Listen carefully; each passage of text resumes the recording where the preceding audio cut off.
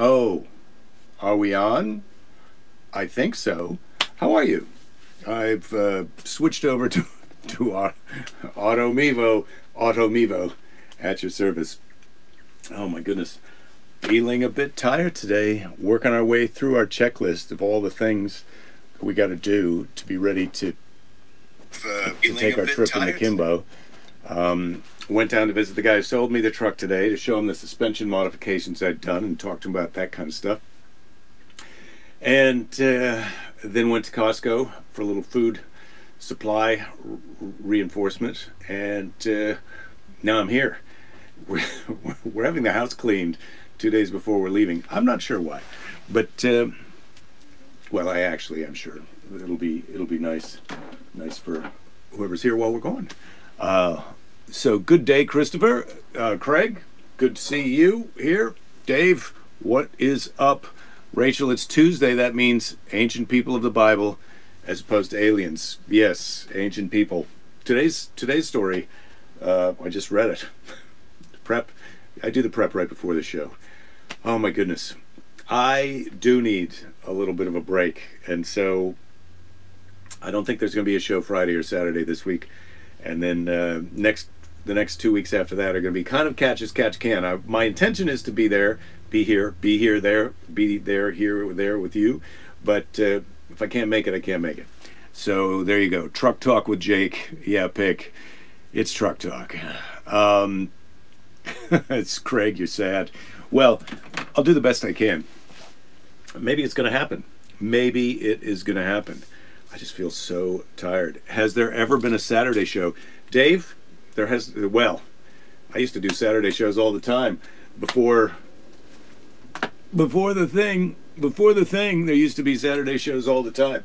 But I haven't done a Saturday show here for the daily briefing. Maybe there will be.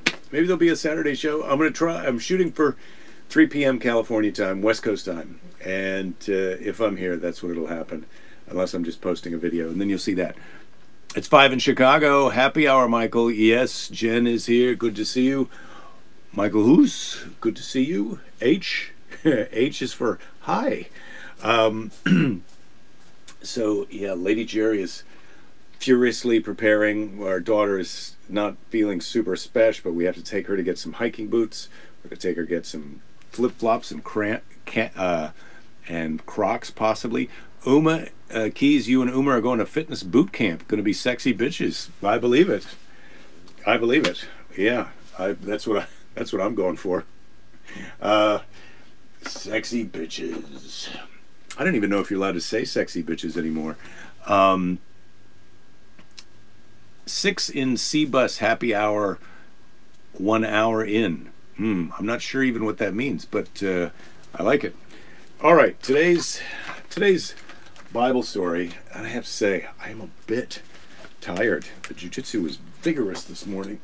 Oh, my neck is a little sore. My back is a little sore. My shoulders, I couldn't take a shower yet today. So, Samuel, this is Saul, the first king of the Israelites. This is Saul, the first king of the Israelites. Yes, Michael, I see you. You're in Switzerland. It's still late.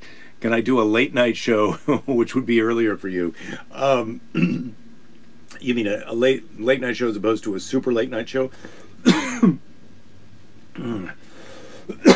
Focus on camping. Yes, Jen, I'm going to try. Focus on camping. Be hiking or sleeping, or driving the truck to a new place to hike and sleep. But meanwhile, back in the promised land, Saul, the first king of the Israelites, Samuel, you may remember, the priest, grew old. People asked him to appoint a king to rule over them. Samuel asked God what he should do. Good idea. There's a man called Saul of the tribe of Benjamin, and he is the one you must choose, God said. He will make himself known to you. All right, but God's sketchy on the details. There's short on details. Shortly afterwards, a tall young man came up to Samuel on a hill outside the city and said, I've lost 3 of my donkeys, and I know you're a prophet. Can you tell me where they are? It's like, really? That's what you're going to the prophet for, to find out where your donkeys are? Things were simpler back in the Bible. I can't find my donkeys. What's your problem? Can't find my donkeys. Oh my God. What are we paying therapists for our ridiculous problems? I can't pay my mortgage. This guy can't find his donkeys. Also bad. Your donkeys are safe, Samuel replied. Now come with me, for you are to be the first king of Israel. Saul was astonished. I came in here looking for my donkeys, and now I'm king of Israel almost. But I'm unimportant, he exclaimed. I'm of the tribe of Benjamin, the smallest of all the tribes of Israel, and my family is the least important family in the smallest tribe. Samuel reassured him and led the astonished Saul back to his house, where he gave him food and then anointed him with oil, pouring it over his head. Now, back in the Bible, maybe they liked having oil poured over their heads, but nowadays, I wouldn't try it at a dinner party. Somebody you haven't seen in a while, hey, let me pour some oil on your head. Like, no, thank you, Samuel. I'm not into that. With this oil, Samuel said, I declare you king. Now you must return home. On your way, you'll see two men who will tell you your donkeys are found. You oily-headed king. Saul does not ask for a crown. The oil is good enough for him. So you're going to meet two men who will tell you your donkeys are safe. Next, you'll meet three men. The first leading 3 young goats. The second carrying 3 loaves of bread. And the third, a bottle of wine. Not 3 bottles of wine, 1 bottle of wine. They will give you 2 of their loaves. Lastly, this sounds like a word problem in math class. Lastly, you will come across a group of prophets making music and singing praises to God, and you will join them. So these are prophets who kind of have a side gig as a band. Everything happened exactly as predicted. That's why all the numbers of things to Samuel can be sure, or Saul can be sure, like, oh, now you guys have only had 3 loaves, so you're not the prophets I'm looking for.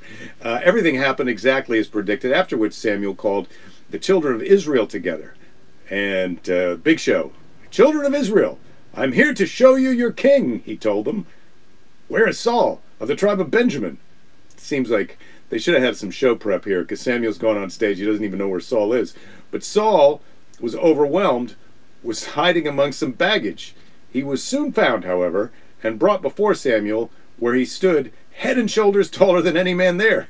That's why they picked him to be the king, evidently. Super. What God realized is, if you want to be king of the Israelites, you need a really tall dude.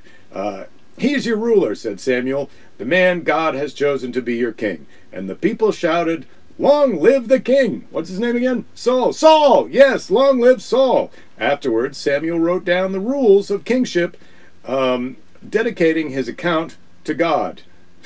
These are the rules of kingship, and I didn't make these up. These came straight from God. You'd like to speak to God? No, I'm sorry. He's very busy. With who? We're the chosen people. Never mind. These are the rules. Get back to work. Wash that oil out of your hair. Then he told all the people, men, women, and children, just in case you don't know who he's talking about, to return to their homes. Return to your homes! King of Israel, show's over. Go home. Remember, he's the tall guy. See you next week.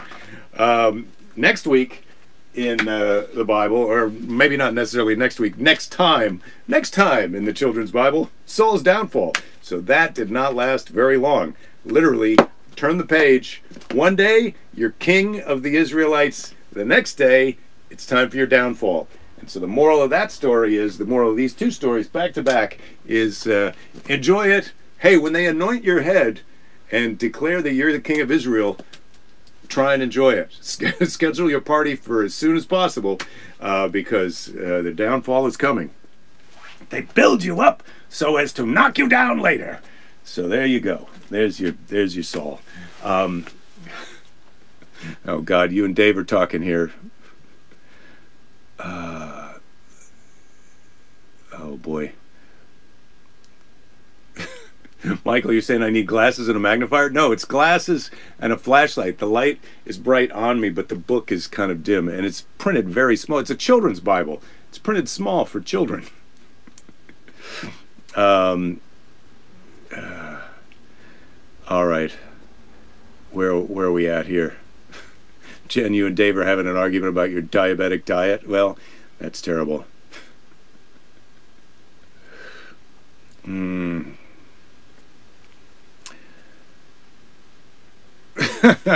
Michael, you're saying you were worried the robotic camera would not be coming back, gnarly as he is. He certainly adds suspense. Yeah, he builds it up, doesn't it? Makes it exciting. It's a good look. Or what did Ed say that Opie says? Ron Howard says. So what happened to the 3 donkeys? Jen was bugging me. Yeah, well, Dave, I don't know what happened. It doesn't mention in the children's pie. The children want to know what happened to the donkeys, the loaves of bread, the 1 bottle of wine. I think we all know what happened to the 1 bottle of wine. Now get out of here, you oily-headed butterdick. Thanks, Todd. Oh, you just threw up in a Home Depot parking lot. Jen, that sounds terrible. But if there's one place where they have the stuff to clean it up, it's the Home Depot. So look on the bright side. There's a lot of janitorial surprise there. And you peed yourself at the same time. Well, if you're going to Disneyland, you might as well ride all the rides. I don't know what else to tell you. All right, it's time for today's letter from Grandma. If you can believe it, it's time for that. Oh man, I'm just looking over here at the battery-powered portable shower. I just can't wait to be using this thing out in the wilds of the West Coast. All right. January 17th, 1984. I was 23 years old in January of 1984. Charlotte and I were alone Christmas. So much snow. Some places blocked between Marshalltown and Gladbrook, which is not that far between Marshalltown and Gladbrook, but some places were blocked. 2 families, one with a baby. Oh, we've heard all of these before, but I remember this particular one. 2 families, one with a baby, stopped at a farmhouse west of town and stayed all night Christmas Eve. Oh, it is kind of a Christmas story, isn't it? The daughter, who goes to University of Iowa, said they had enough beds and it was fun. The father is quite a large cattle feeder. He's not a man, he's a cattle feeder. Not more than 15 or 20 at the candlelight communion Christmas Eve, because it's a blizzard. All right, we really did have some bitter cold weather. A man on the next block is raising foxes, so remember this, in 4 pens by the corn bins, and claims they won't mate without being in the dark. Foxes love it in the dark. I like the lights on sometimes, but anyway, Charlotte and I protested. He darkened the street light. He darkened the street. They probably shot the street out light. Then the light company man put it back like it was, and it looked like he shot out the light bulb, because those foxes want it dark when they're having sex, and so he shot the light bulb out. But today, Tuesday, January 17th, the light company put a new bulb back again. I'm glad you're busy, and I wish you well with your work, but I wish you would consider school again. Never gets old. Math seems so easy for you. It's easy for my daughter too, and I have to admit, I'm feeling Grandma's advice when I talk to my own daughter. She tells me she wants to be. I don't even think there are journalists anymore, but you got to let kids be what they want to do. They pick their own adventure. I just finished. I just hoped you might be an assistant at Iowa State sometime. A young man who grew up on a farm near Lincoln. His parents go to our church, graduated from Ames ISU on December 23rd, 1983, in Doctor of Philosophy degree in aerospace engineering. Doctor of Philosophy in aerospace. He's the Neil deGrasse Tyson of their day. There were 1,392 grads. Could have been 1,393, but I was not in attendance. He also has been teaching at ISU. Mother, Dad, and Sue came to see Grandma and Grandpa, Jay, and us January 14th. She gave Charlotte an amaryllis, and it has 4 pretty red buds. One is open, a blouse, a necklace, cover for her camera, popcorn, and neckties and ribbons. They gave me a jacket, blouse, opal necklace, unsalted peanuts, candy mints, and 2 neckties. I didn't get any neckties, but I bought some underpants and some salted peanuts at Costco today. So there's your tie-in. They brought Grandma and Grandpa over to the house for dinner Saturday. Then supper, we went to that place in Conrad. So dinner is lunch, supper is dinner, if you follow me. And Sunday noon, we ate at a remodeled drive-in at Glabrook, and the food is good there too. I'm glad Sue is home. So much unrest in England, and she will be back to Oshkosh. That's where she went to graduate from college. I'm glad you were with Rita and friends for dinner on Christmas. So many people are alone. December was very cold here and lots of snow. Pauline let me read Rita's letter, and I saw your card. Lots of love, Grandma. Okay, so that was a little Christmas in June. Not quite Christmas in July. There are some newspaper clippings, but I think we'll skip that this time around, the letter from Grandma. So, oh my gosh. So that's our letter from Grandma. Ouija, what? I'm looking to see. Don't send my daughter to stand-up comedy camp, Ouija. No, I don't. Cheese and schnapps is not helping your stomach issues. Yeah, schnapps is not my favorite. Michael, what are you saying? Down to 2 bottles of wine, and still all of it does not make sense. In between a children's Bible, portable shower, and a grandma Christmas story. Jake, this need more cheese and schnapps to survive. Well, Michael, I can't help you. I know where I can send you a bag of gummy dicks, but I don't know how to get you cheese and schnapps. Dana, your job has you working 10-hour shifts. Oh my God, yeah, I haven't seen you here in a while. I assumed you've been watching your off hours. Pick, you were born in the age of indoor plumbing and air conditioning for a reason. Enjoy your portable toilet. Yeah, Pick, I'll let you know how we like the portable toilet. A gorilla in California tore a sink off the wall, Michael, you're saying. When asked what happened, she signed to her trainer, the cat did it. I like that. Is Jake working the clubs yet? Not yet, Dana, but I'm trying. Trying to get on. I'm on the waiting list. I'm in line, waiting patiently in line with my mask on. Michael, you didn't know the gorillas could use sign language? Well, not all of them can, but some of them can. Isn't that right? Coco, she used some sign language. Robin Williams met Coco. I don't know why. I don't know how I know that or why I know that, but that's a thing that I know. All right, I'm going to do a question out of the question box, and then I'm going to seize the day because I got to go get some hiking boots for our daughter and teach everybody how to use the portable toilet. What's the greatest sports team of all time? Sometimes the question box, I don't even know what's the greatest sports team of all time. I think it's the hockey team that beat the Russians in 1980, blah, blah, blah. And that's the greatest sports team of all time. It's not the Dream Team. The Dream Team is great, and you could make an argument that it's the Dream Team. But that hockey team, that when Kurt Russell was their coach, oh boy, that was a big year.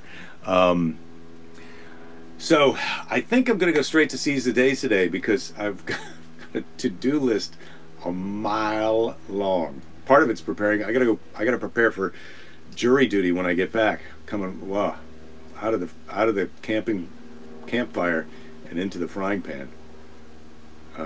That's the opposite of how it's supposed to go. But yeah, Oakland A's back in the 60s pick. Yeah, I suppose they were good.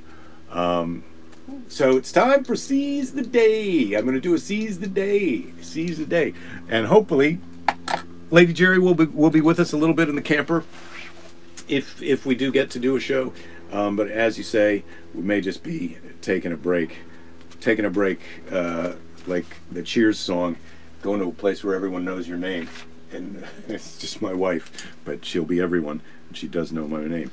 Today's Seize the Day is by Tony Robbins. Very tall, motivational guy with some big teeth. He's got big teeth, and he's very tall. Is it Tony Robbins? That's correct.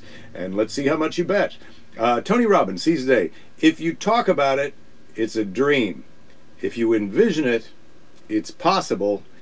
But if you schedule it, it's real. And I'm scheduled to go pick up this damn camper. So I'm going to do that. And I'm also scheduled to see you guys tomorrow, 3 p.m. California time. 3 p.m. California time. Hang in there, Michael. I hope you're able to get some schnapps and some cheese. And take care of yourselves and each other. Be nice to a jerk. And don't give up. There'll be plenty of time to give up later. Keys, good luck with the boot camp. Mañana.